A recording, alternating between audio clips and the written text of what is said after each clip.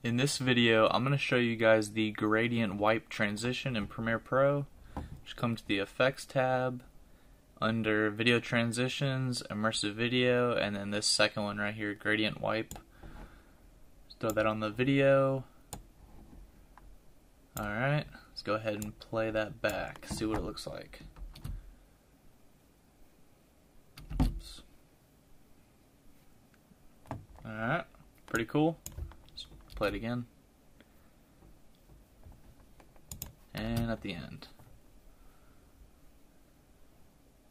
Yep, pretty cool.